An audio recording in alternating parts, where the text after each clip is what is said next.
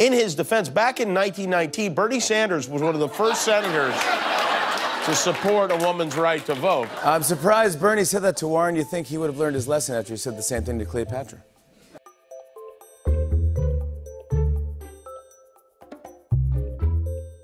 Well, that's a real he said, she said, he said what he just said he didn't say.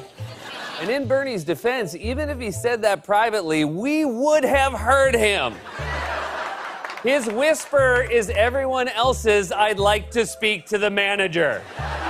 This is a rare and unexpected rift between the senators. They're usually on the same page. I mean, up until now, Bernie and Elizabeth Warren have spent just about every debate looking like a married couple at a diner,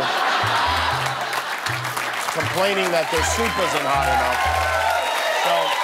It felt like we were watching an old couple fight in a diner. That's what it looked like.